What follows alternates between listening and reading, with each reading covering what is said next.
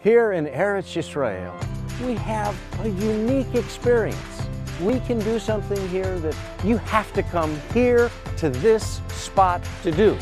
We are talking about a wall from 1150 BC. There's a reason Jesus wept over this city from here on the Mount of Olives. He knew what was coming. On behalf of the village, I'd like to welcome you to Nazareth, the hometown of Jesus. Most of his ministry took place right here.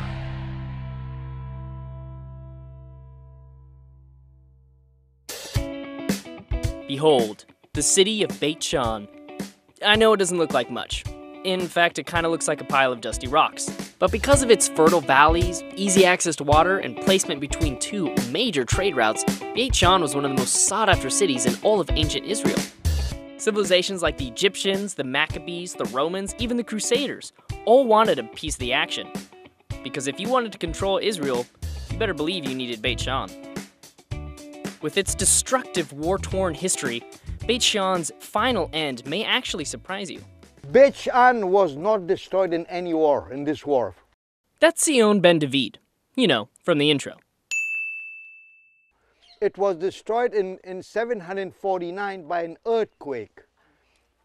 And you can see the sign. Now take a look. You don't need an imagination. There were columns here with pillars, column with pillars, and you can see the arches. See, 1, 2, 3, no doubt, due to the earthquake, just collapsed down. As you can see, so it was a beautiful, beautiful street here, taking you to the car. The cardo is there. See it? We're going to walk soon in the cardo. By the way, what is a cardo? What is a cardo? Cardiologist. What's a cardiologist? Heart. The heart of the city. That's called a cardo, okay? Remember that. Think of a cardo as a sort of main street that cuts through the center of town.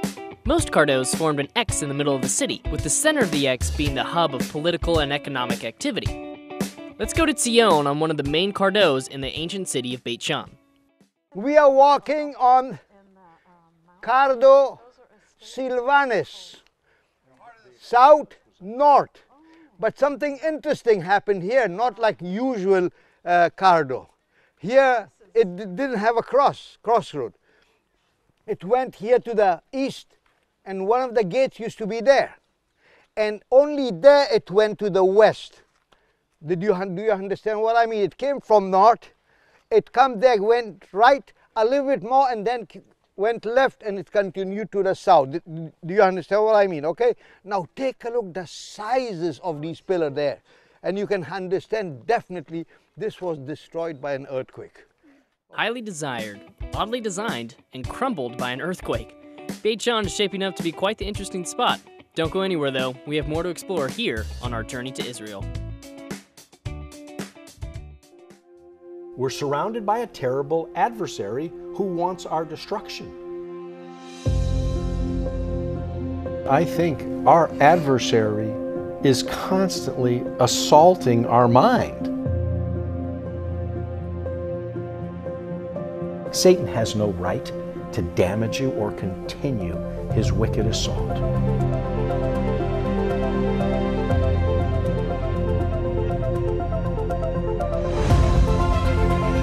The Lord Jesus is calling us today to oppose the devil with prayer.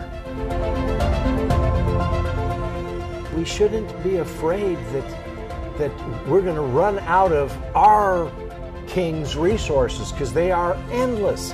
We just have to make sure that we're doing his bidding. We're doing what he wants us to do. We're doing it in the way he wants us to do it. And then he will equip and provide, because he is good. His mercy endures forever. His resources are endless. God is on our side in any conflict with the devil. In any conflict between God and the devil, God wins, the devil loses.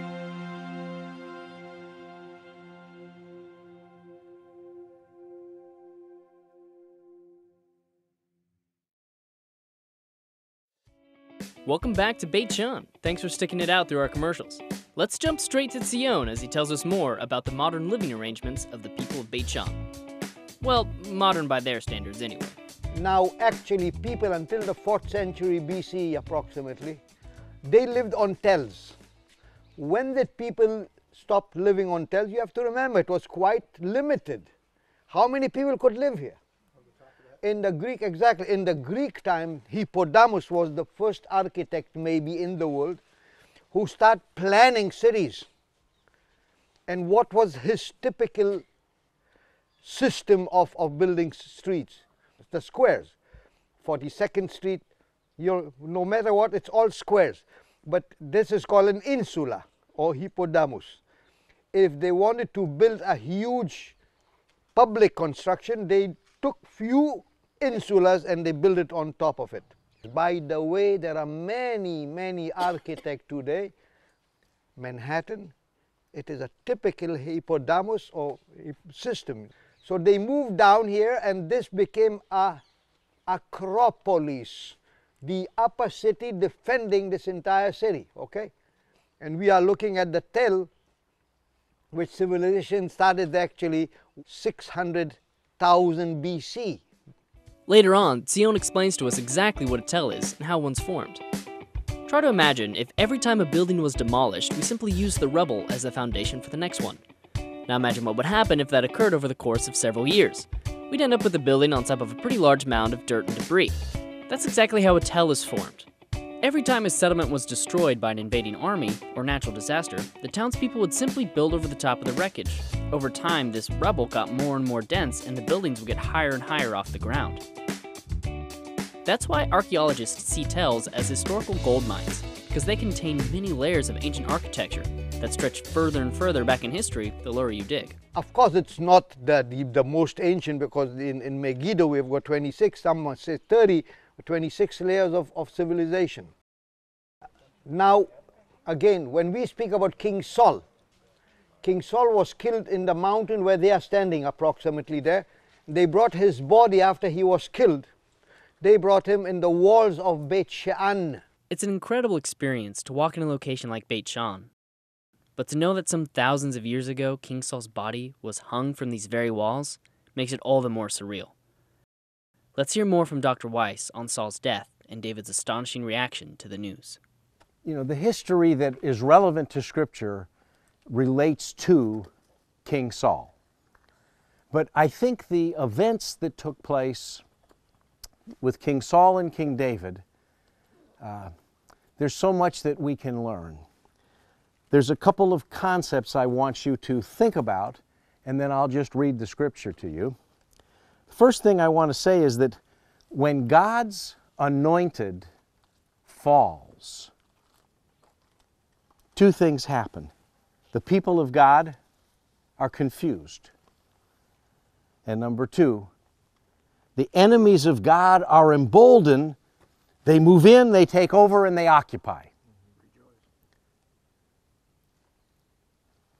When God's anointed falls, it's tragic. And that's what happened here. King Saul had been anointed. He was the king chosen by God to lead the children of Israel, to lead the Jewish people. And it was here that God's anointed. It was the end of his life. Now, he had fallen earlier from a spiritual standpoint. But I'm pointing this out because I want you to think in terms of what it means to have the enemies of God emboldened, for the enemies of God to move in, take over, and occupy. Hold up there, Dr. Weiss. In case you missed it, he's teaching us about the horrific consequences of someone anointed by God falling spiritually or physically. Why is he telling us this? Because Beit Shean is the place where the anointed of God, King Saul, fell. His body was hung from these very walls, and the results of his defeat were tragic. Make sense? Good. Let's continue. In the Gospel of Luke, chapter 19, verse 13, there's a parable that Jesus tells, and he says, "Occupy till I come." That word occupy has kind of a militaristic flavor to it, like an occupation force. After World War II was reaching the end of the conflict, America sent in occupation forces to help protect the innocent, to help restore order, to make sure that there wasn't chaos. My uncle, who passed away just in the last 2 weeks here in Israel, he served in the occupation force. He was the youngest brother of the 10 children of my grandparents. In the circumstance of a bitter conflict where there is a war and winners come in, the winners come in and they occupy. In some cases, it's just to turn it back over to the people who were there. That's what we did in World War II. We occupied with occupation forces until peace could be ensured and restored, and then, you know, Japan went back to the Japanese, and my uncle went home. He was the last of the brothers in the conflict. In the context of the people of God,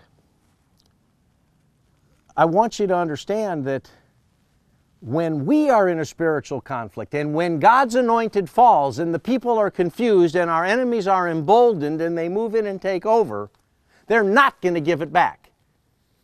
They're not going to return what was taken. And I would hope that none of us would be willing to give up territory won by the blood of the Lamb. So that's the spiritual concept I want you to think about. And it is for that reason I want to ask you to pray for your pastors. Pray for godly leaders in your nations. Pray for God's anointed to be strong, because when God's anointed fall, the people are confused and the enemy moves in. Now, I'm going to read to you from 1 Samuel chapter 31. The Philistines fought against Israel, and the men of Israel fled from before the Philistines and fell down slain in Mount Gilboa. You saw across the valley Mount Gilboa, and now we are here. And the Philistines followed hard upon Saul and upon his sons. The Philistines slew Jonathan and Abinadab and Melchishua, Saul's sons. And the battle went sore against Saul, and the archers hit him, and he was sore wounded of the archers. Then said Saul unto his armor-bearer, Draw thy sword, thrust me through therewith, lest these uncircumcised come and thrust me through and abuse me. But his armor-bearer would not, for he was sore afraid. Therefore Saul took a sword and fell upon it. And when his armor-bearer saw that Saul was dead, he fell likewise upon his sword and died with him. So Saul died, and his 3 sons, and his armor-bearer, and all his men that same day together. When the men of Israel that were on the other side of the valley, and they that were on the other side of Jordan, saw that the men of Israel fled, that Saul and his sons were dead, they forsook the cities and fled, and the Philistines came and dwelt in them. When God's anointed falls, there's confusion. The people are confused. The enemy moves in. The enemy is emboldened. They occupy, they take over. It came to pass on the morrow, when the Philistines came to strip the slain, that they found Saul and his 3 sons fallen in Mount Gilboa, and they cut off his head, and stripped off his armor, and sent into the land of the Philistines round about to publish it in the house of their idols and among the people. And they put his armor in the house of Ashtaroth, and they fastened his body to the wall of Beth-Shean, where we are. And when the inhabitants of Jabesh-Gilead heard of that which the Philistines had done to Saul, all the valiant men arose and went all night and took the body of Saul and the bodies of his sons from the wall of Beth-Shean and came to Jabesh and burnt them there.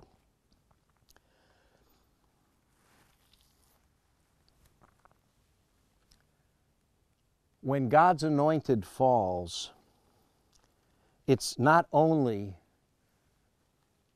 the individual. It's not only the individual's family.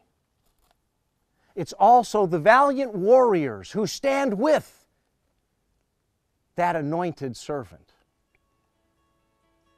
The valiant warriors put their lives at risk to come and somehow find a way to restore whatever amount of honor could be preserved for this fallen anointed king.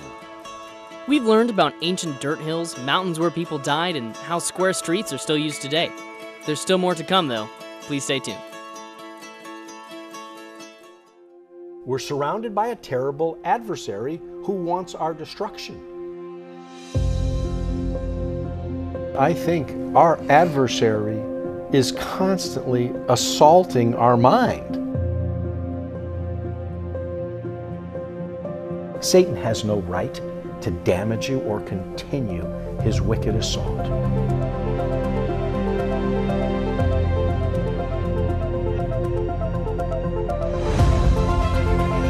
The Lord Jesus is calling us today to oppose the devil with prayer. We shouldn't be afraid that we're going to run out of our King's resources, because they are endless. We just have to make sure that we're doing His bidding. We're doing what He wants us to do. We're doing it in the way He wants us to do it. And then He will equip and provide, because He is good. His mercy endures forever. His resources are endless. God is on our side in any conflict with the devil. In any conflict between God and the devil, God wins, the devil loses.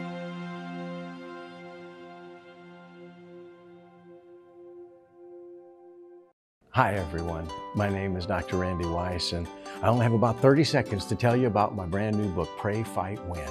Now, I know what you're thinking. What's the book about? It's about going on the offensive. It's about giving the devil the old 1-2 with your prayers. But it is so much more than that. It's a journey that we take together to find the deeper meanings within the righteousness of Christ and the treachery of the devil. I hope you'll check it out.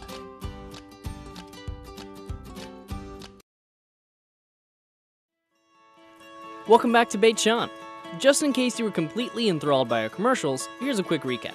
Dr. Weiss has just finished telling us the story of King Saul's death and how his body was hung from the walls of Beit Shean, where we are currently. Soldiers loyal to Israel then recovered his body and gave it a proper burial. Now let's hear the rest of the story from the perspective of the soon-to-be King David. It's a tragedy when God's anointed falls. Those who seek to protect the legacy are at risk. Pray for your pastors. Pray for your leaders. Now, what I've read is the end of 1 Samuel. They took their bones and buried them under a tree at Jabesh and fasted 7 days. But the fact is that it's not the end of the story. It's the end of 1 Samuel, but it picks back up in 2 Samuel. And here we learned that what really was experienced was a botched suicide. It came to pass after the death of Saul, when David was returned from the slaughter of the Amalekites, and David had abode 2 days in Ziklag, it came even to pass on the 3rd day that, behold, a man came out of the camp from Saul with his clothes rent and earth upon his head. And so it was when he came to David that he fell to the earth and did obeisance. He was earth on his head. He was mourning. And David said unto him, From whence comest thou? And he said unto him, Out of the camp of Israel am I escaped. And David said unto him, How went the matter? I pray thee, tell me. Now, let's remember that David was an enemy to Saul. Considered David his enemy. I don't think David considered Saul in the same light. David respected the anointing of God, the call of God. David was an honorable man. He understood. It's not to say that he could call Saul his friend, because he knew Saul was out to kill him. He was best friends with Saul's son. David's asking the question, how did the war go? His best friend was on the front line with his father, who was coming to get him.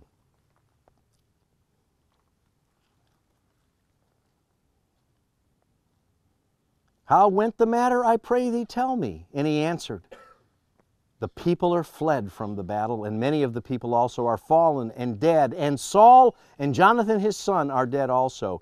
And David said unto the young man that told him, how knowest thou that Saul and Jonathan his son be dead? I mean, are you sure? Are you sure? Is the man who has been chasing me, who's been trying to kill me, is he really dead? And is the man that I love, his son Jonathan, is he really, really dead? The young man that told him said, as I happened by chance upon Mount Gilboa, behold, Saul leaned upon his spear. And lo, the chariots and horsemen followed hard after him. And when he looked behind him, he saw me and called unto me, and I answered, here am I. Saul had tried to kill himself,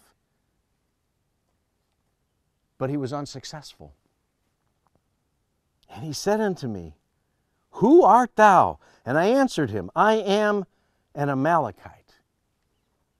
And he said unto me again, stand, I pray thee, upon me and slay me, for anguish is come upon me, because my life is yet whole in me. In the Septuagint it says, for I am seized with a gloomy horror, because all my life is in me. Can you imagine what was going through that man's mind?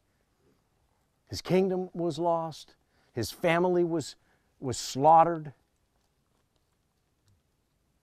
He had tried to destroy his own life and couldn't even pull it off.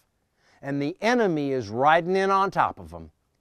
And that which he feared was about to come upon him. He was afraid that the enemy was going to arrive, find him alive, and abuse him. It was a botched suicide. And so this man is now reporting to King David, so I stood upon him and slew him, because I was sure that he could not live after that he was fallen. And I took the crown that was upon his head, and the bracelet that was on his arm, and have brought them hither unto my Lord. No doubt that man was expecting a great reward. He was fully convinced that he was coming to David, who Saul had been chasing to kill, and a lot of people felt that Saul was David's enemy. I don't think David felt that way. David still knew that this was the anointed king of Israel.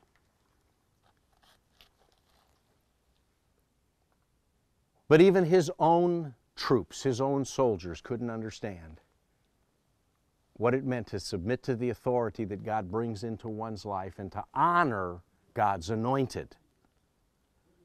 But David understood it. This man, this Amalekite, was certain he was about to get the reward of his life. And he did. He got the reward that apparently, in God's sight, was due to him. Then David took hold on his clothes and rent them, and likewise all the men that were with him. This is like, as in the weeping and gnashing, this is the weeping and rending of one's garment. And they mourned and wept and fasted until even for Saul and for Jonathan his son. They were sitting short Shiva. Sitting Shiva is the Jewish tradition of sitting down in mourning. It usually lasts about 7 days. David and his men did it in one night. That's why Dr. Weiss said they were sitting short Shiva. I know it's not funny if I have to explain it, but I didn't want you to miss out on his joke. Okay, let's continue. And they mourned and wept and fasted until even for Saul and for Jonathan his son, and for the people of the Lord and for the house of Israel, because they were fallen by the sword. And David said unto the young man that told him, whence art thou? And he answered, I am the son of a stranger and Amalekite. David said unto him, how wast thou not afraid to stretch forth thine hand to destroy the Lord's anointed? David is asking this man, what gave you the right? And I would ask that question here today. What gives anyone the right What gives anyone the right to go and destroy themselves or to help someone destroy themselves? And especially the anointed of God. David called one of the young men and said, "Go near, fall upon him," and he smote him that he died. And David said unto him, "Thy blood be upon thy head, for thy mouth has testified against thee, saying, I have slain the Lord's anointed." I don't know your views about life and death. I don't know your views about the sanctity of life. But I believe God has a view that He is opposed to self-destruction, to suicide. I believe He's opposed to euthanasia, to helping people destroy themselves. And I believe God's heart is that we would protect life. We should protect the lives of the innocent. And barring the legal system, allow the legal system to work. There's a system of justice in place that goes all the way back to Moses. Allow the legal system to work. But we don't take those things, we don't take life into our own hands to destroy it. We are to protect life. And the whole notion of destroying the unborn is sickening. And it will bring down the judgment of God. It's just a question of time. And the notion of because someone is not fully viable in someone else's opinion, nobody knows the power of God, what He's intending to do in a person's life. This Amalekite could just as easily have said, "Oh, King Saul, let me see if there's anything I can do to help."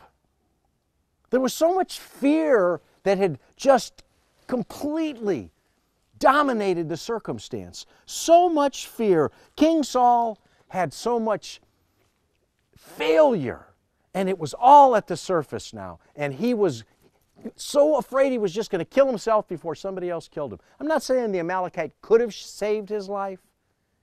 I'm saying it would have been better than intentionally destroying his life.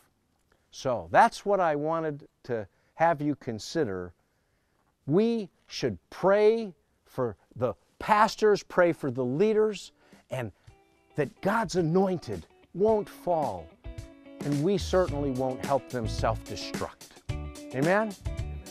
Thank you. The story of Saul's death is just one of the many lessons we've learned here from Beit Shean.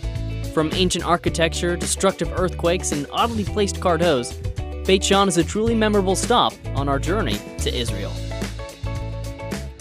Thanks for watching. I hope you enjoyed learning about this deeply historic land. If you didn't already know, this is a viewer-supported program.